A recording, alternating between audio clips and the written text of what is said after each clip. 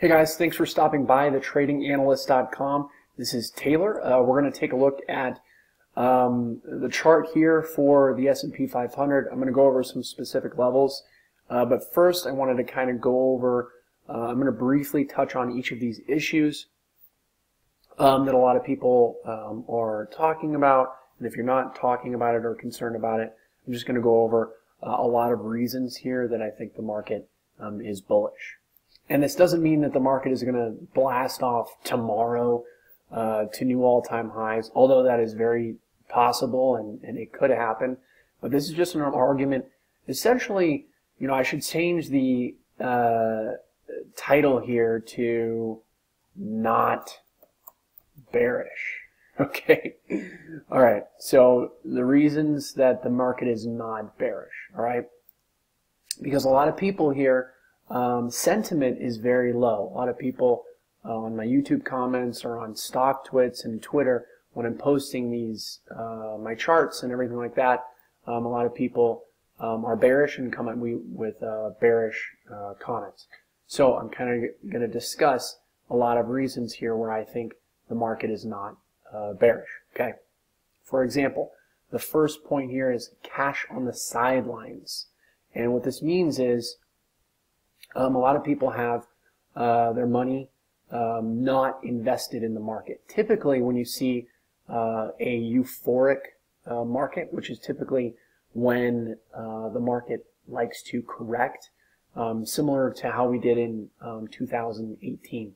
The market was just going straight up, straight up, straight up, and it had very little retracements, and then it just crashed lower. Okay, that's a euphoric market. What we're seeing right now is really just kind of a rest. But anyways, this cash on the sidelines, I'm going to show you this image here.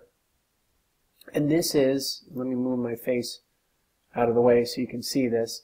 This is showing you global fund managers. I know it's a little bit blurry right here, but this is a survey that was put out for global fund managers in October of this year, okay? And global fund managers said that their biggest position where they had the most money allocated was in cash. You can see this the blue bar, that's the biggest blue bar right here, and it says cash right there. So what that means, guys, is that we have a ton of cash on the sidelines, all right? Euphoric markets are coupled with everyone's invested, everyone's bullish. That's euphoria. Right now, we're seeing so many people who are cautious. You can see that the majority, the biggest position that fund traders have is cash. That means they're not invested. So what that means is, A, sentiment is low, which is very odd for being almost at all-time highs. So what that means is when that happens, when you have this a disconnect between sentiment and price, is that when price starts to move higher, these people who have cash on the sidelines, once they get a little more confidence, they're going to put that cash back into the market, and they're going to push this market higher. Okay, so that's what that means. Right now we're seeing progress made in the China trade war. Things are really taking a turn for the better. You're seeing more progress being made. You're talking about a truce being made. I don't need to get into the details, but you've seen the headlines. You've seen what's been going on. There's progress being made. It looks like a deal is going to be signed in November. The next thing here is a Brexit deal is making progress. The market the market is responding well to this news and has responded well to it in the past as well. So Brexit is good for the market. We've got, and then I'm not trying to get political here, but standing presidents are good for the market.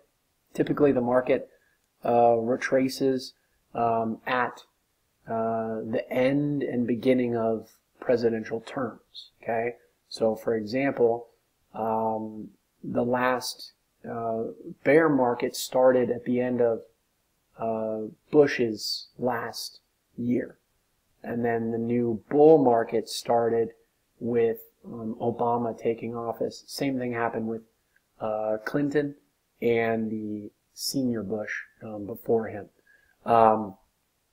The other thing here is that the market likes Trump. That's just a fact.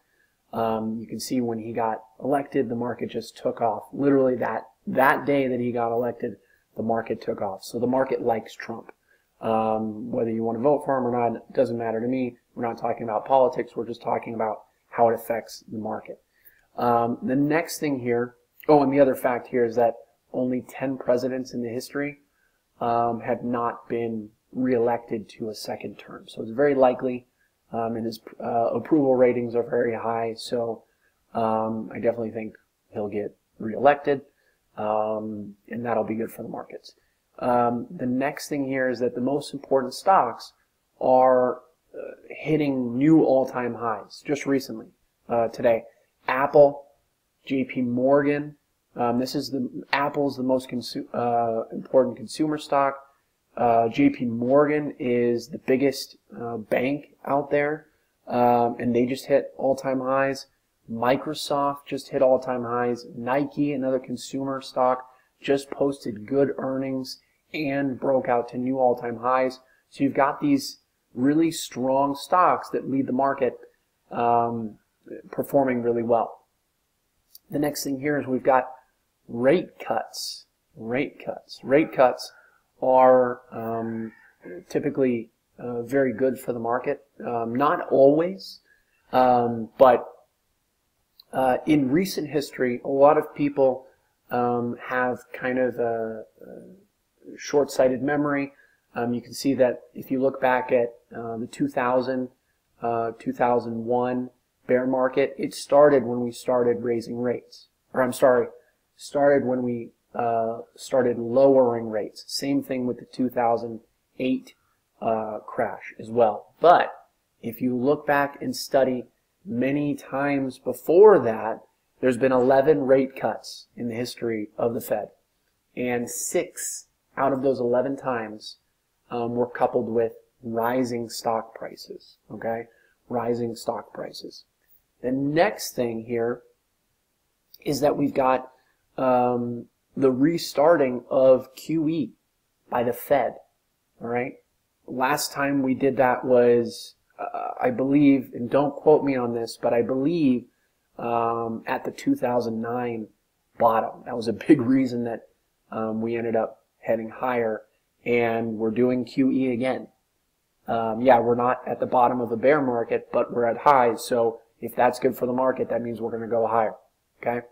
The next thing here, oops, left out a T here,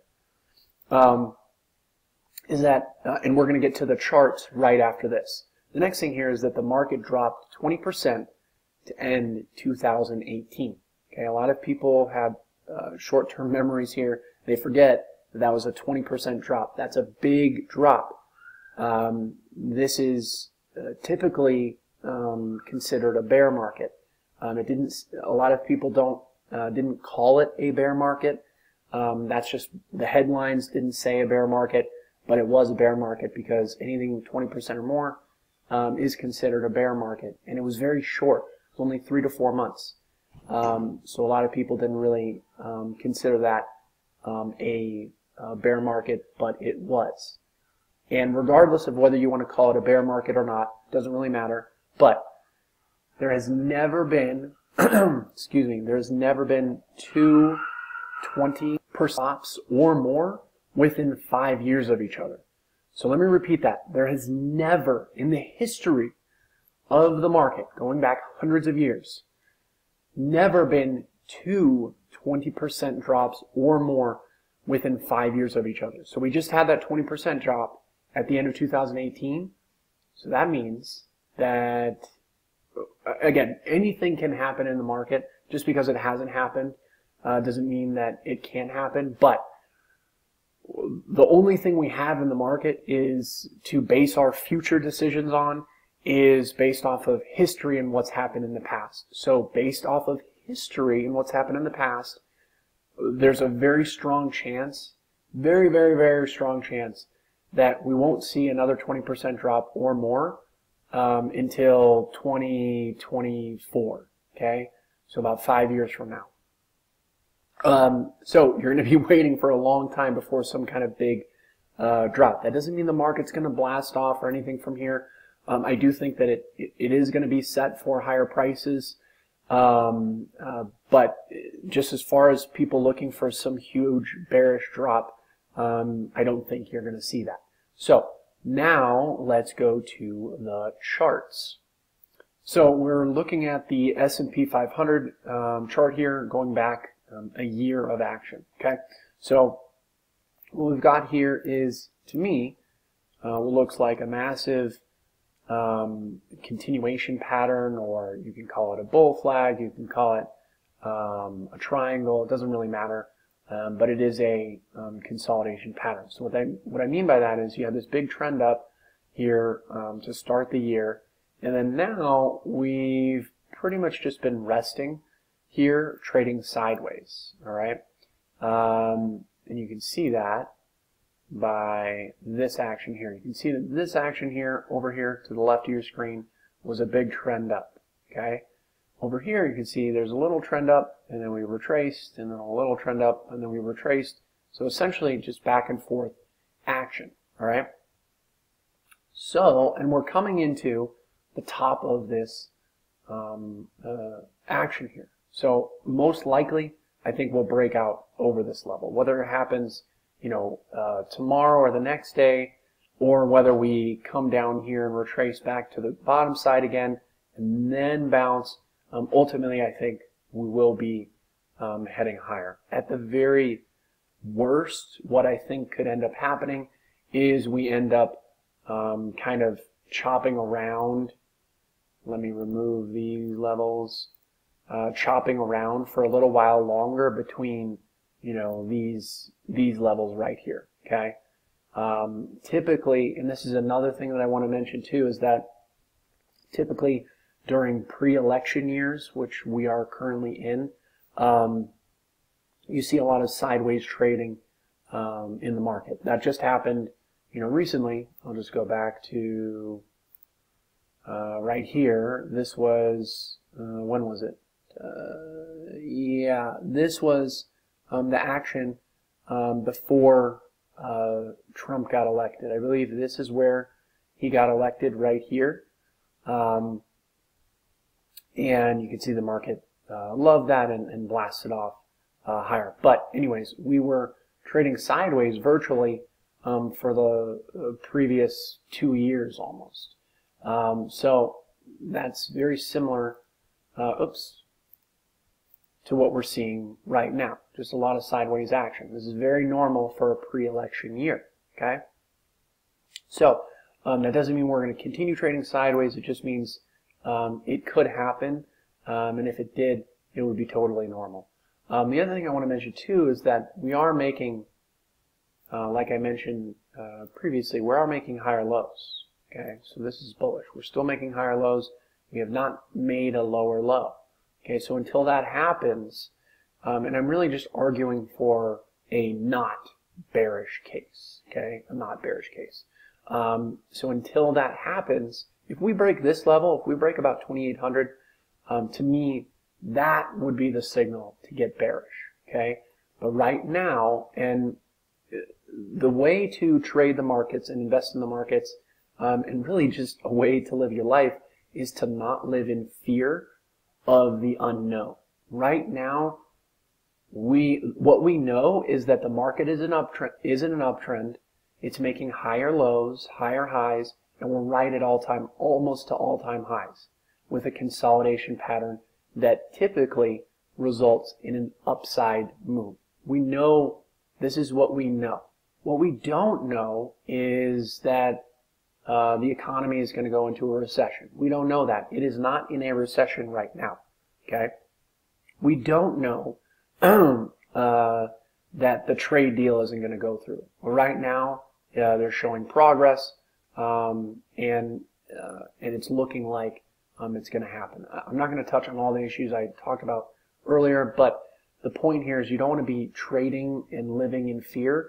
because it's based off of an unknown thing. If we break this level here and the trade deal doesn't go through and Brexit doesn't happen and all of a sudden we reverse QE and the rate cuts and everything like that and we start to go into a recession, then we can look for a bearish case. But right now, all the information that we know is bullish.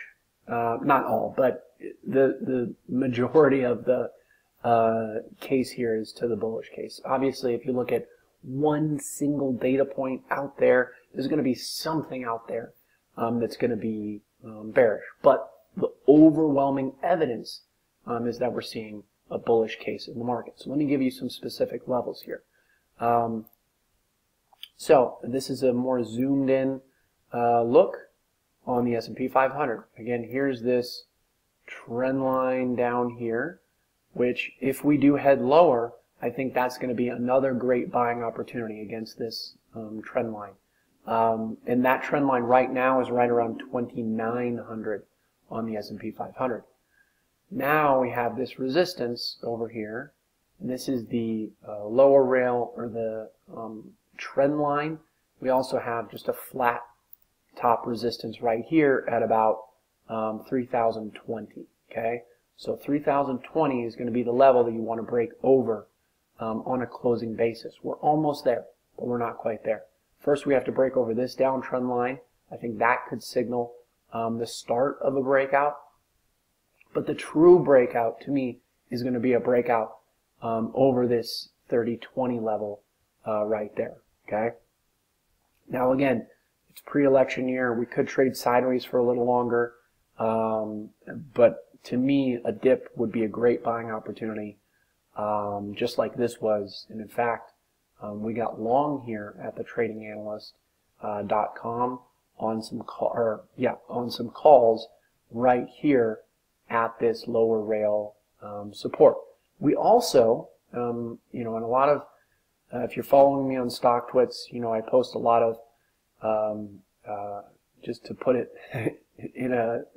to paraphrase it, a lot of perma bull stuff, but I go short all the time. We have 2 short positions right now in individual stocks on Beyond Meat, which is going really well, and another one I don't want to mention because it's still right at our entry, and I only share those with members here. But I only short crap stocks that are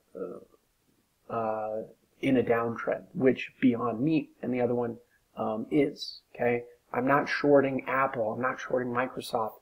I'm not shorting JP Morgan. I'm shorting the crap stocks because you want to be long the good stocks and you want to be short the crap stocks. That's just going to give you better chances of success. So anyways, I'm just pointing that out because a lot of people think that I only do long trades, but that's just not true. I'm just very selective with my short trades, and that works out extremely well in bull markets, which we are in. Okay, so these are the levels here, 3020, 2900. Pay attention to those 2 levels here, and you're going to do just fine.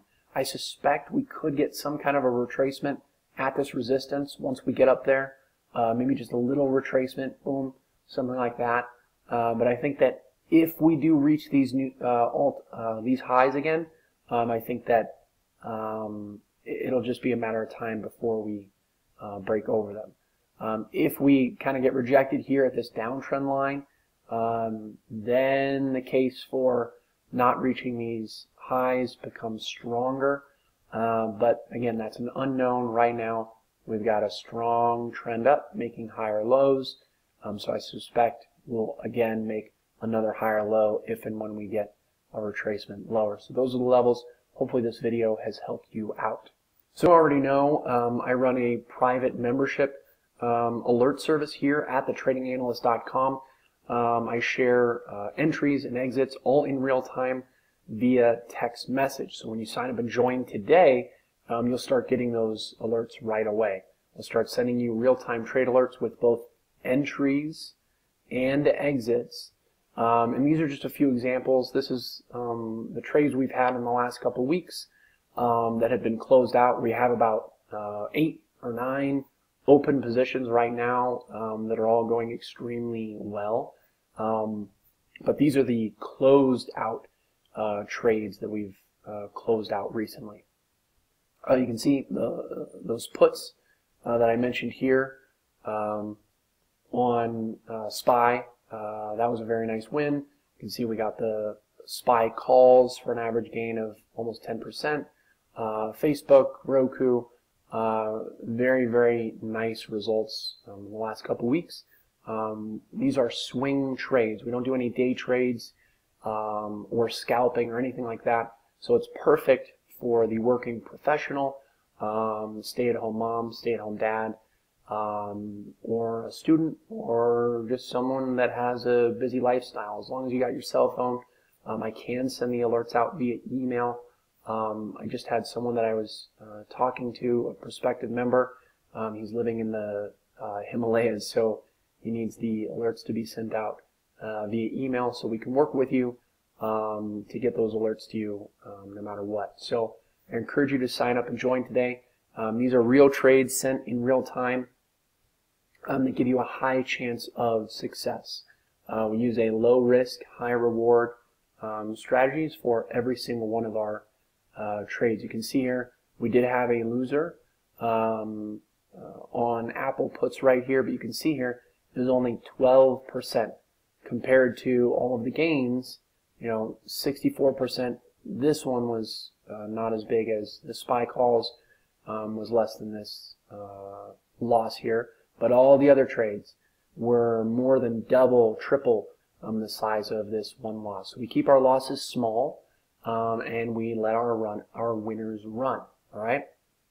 So in addition to these trade alerts, you're also going to get private member-only videos where I discuss the current market as well as our open positions, the positions we're looking to trade, as well as any other questions. If I get a question from a member, I cover it in the video, as well as in addition to that, you're going to get access to the watch list and the open position list, so you can track the stop loss and the targets that we have for all of the positions. But most importantly, you're going to get winning trades just like this with real time prices sent directly to your cell phone, and it's going to put money in your pocket. So I look forward to seeing you in there, and I hope that you join.